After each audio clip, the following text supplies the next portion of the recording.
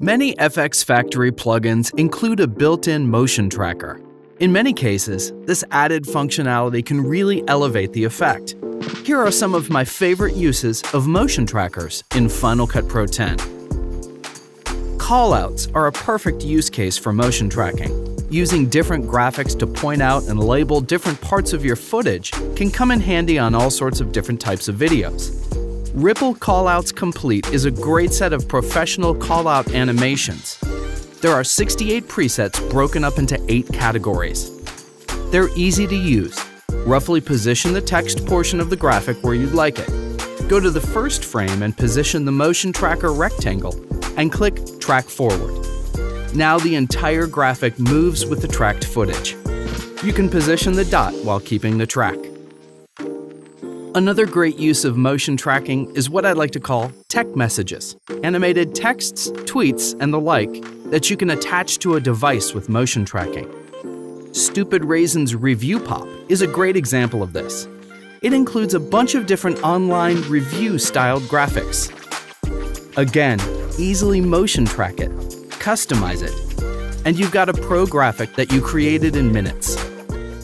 Another category of effects that's made better with motion tracking are accents, small special effects that add pop to your footage. Stupid Raisins Snap Pop includes 120 animated elements that you can attach to your footage. I like to track them, customize them, duplicate them, and stagger them for a bunch of little pops that move with the subject. CineFlare Vestige is another cool way to accent footage with trackable particle animations. My next favorite use case for motion tracking is selective blurring.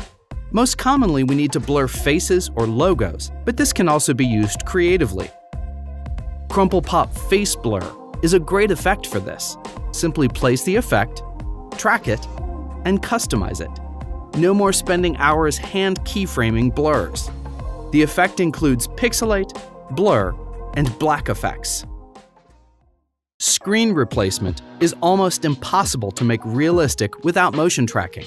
The plugin I like is CrumplePop EasyTracker. There are 2 effects built in, Easy Point Tracker and Easy Planar Tracker. A point tracker tracks points in footage, and a planar tracker is good for tracking a flat plane shape like a screen.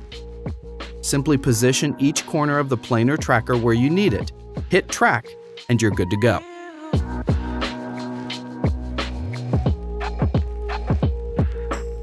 This last category is mostly for fun. Let's call it face replacement. Stupid Raisins makes a cool emoji effect called Me Pop, where you can fully customize an emoji, add emotions, and then motion track it to a person's head. Add in a motion track thought or speech bubble to really sell the effect. So those were my favorite uses for motion tracking.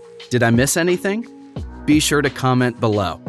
Also, all the products I mentioned are in the description. And because they're FxFactory, they're all free to try. FxFactory offers a huge selection of great effects, and if you don't have them yet, I suggest you go try them out at FxFactory.com. Subscribe to this channel for more great videos every week.